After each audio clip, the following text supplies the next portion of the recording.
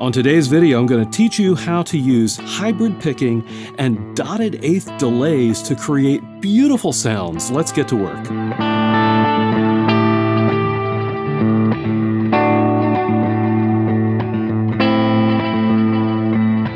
So I've posted several videos here on the channel on the topic of hybrid picking, but it's such an important technique in terms of playing ambient guitar. I think it's worth examining again, and this time I'd like to teach you a specific technique using a dotted eighth delay. So what will you need for this exercise? One is you'll need a standard electric guitar. Just keep it tuned to standard. You will also need a delay pedal, and it can be any pedal that can do dotted eighth style delays.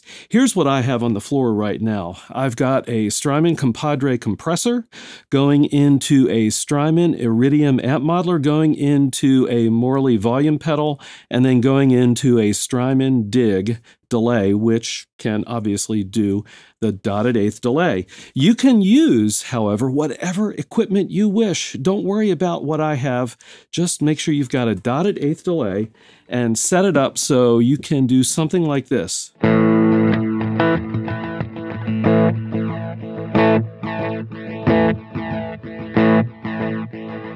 All right, just kind of tap in that tempo so you get that nice dotted eighth kind of gallop. All right, next we're going to work on hybrid picking. So if you haven't seen the other videos, what is hybrid picking? Basically, it is a style of playing where you use a flat pick and your fingers together to play chords and arpeggios and even melody lines. All right, so how do we get started with this exercise? First, we're just gonna focus on the fifth string, that open A. And what I want you to do is just take your pick and start a rhythm kind of like this. Okay, and if you turn your delay on, it's gonna sound something like this.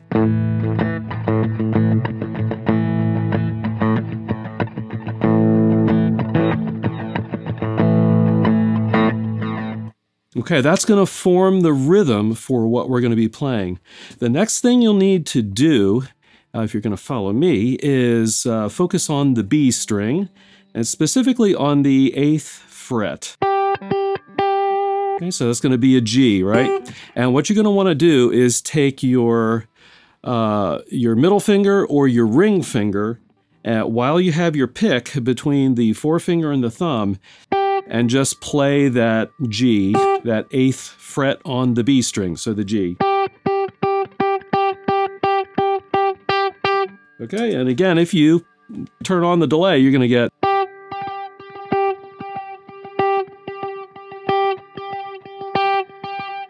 Okay, pretty straightforward. Number 3 in the steps is just to pick the open A string and that G on the B string 8th fret together.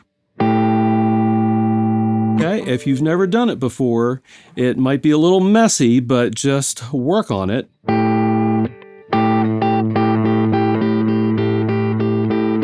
Until you can get it clean. If you need to, feel free to go down to an A minor, and then just you know, you've got your B string on the 1st fret, so that C, you can practice there too. That way, if you hit extra string, you know, it'll sound pretty good, right? It's an A minor.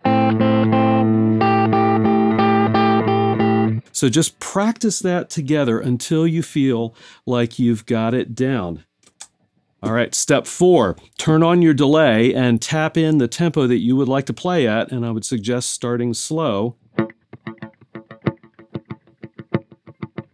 Okay, and once you get that going, play the open A and the G, that B string on the 8th fret, I gotta remember that, together in tempo with the delay.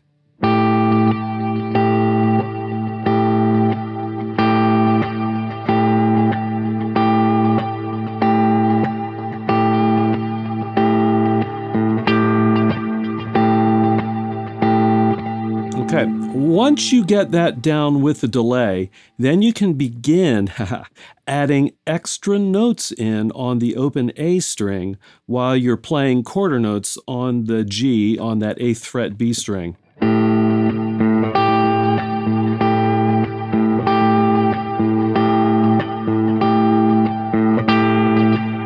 Let me turn off that delay so you can just kind of hear what's going on here. Okay, and what I like to do is kind of stop the G with my ring finger.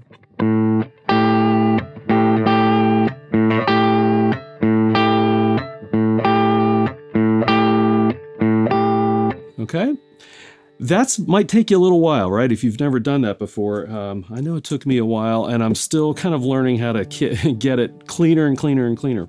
Once you get that down, you can kind of go back to the more complex rhythm with just the flat pick on the open A string.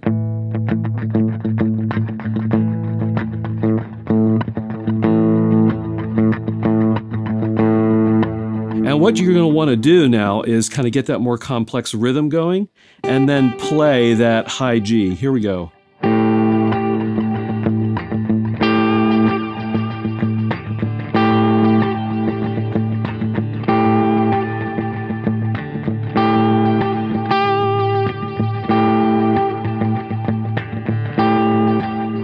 And if you notice, I switched to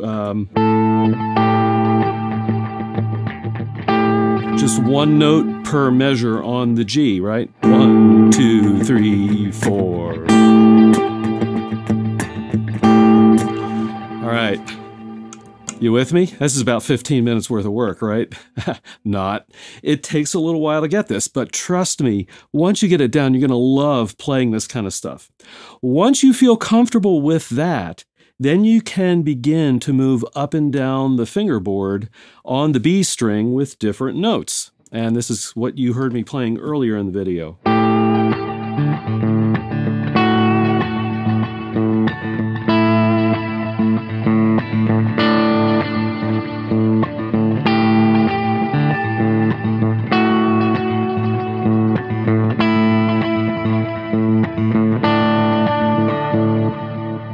And you may have noticed sometimes I'm stopping the string and sometimes I'm just letting it ring. So that's kind of cool too. You can kind of vary that. Once you get that down, you can begin to play miniature arpeggios with your middle finger and the ring finger as you're playing that bass rhythm. Let me show you what I mean here.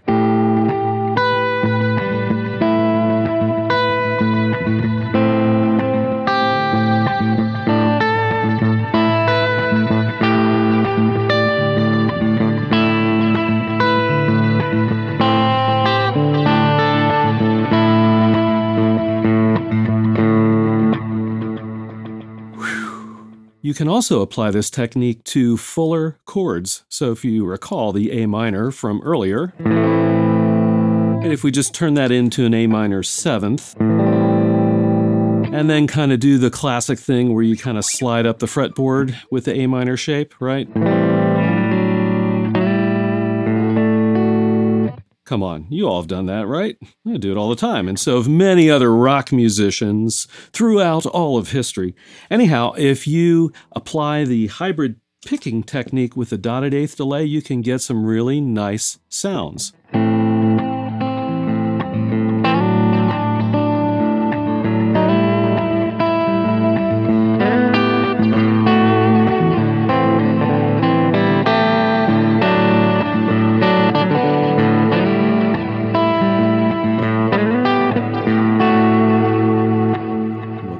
Some quick exercises to learn how to combine hybrid picking with a dotted eighth delay. Again, I think it's a really cool technique, and it can be used in a variety of pieces and even styles of music. Do you have experience with hybrid picking and dotted eighth delays? Drop a comment below and let me know how you've used this technique. So I have two things for you to check out. One is a playlist of other hybrid picking technique videos I've done here. The other is a link to Chords of Orion music.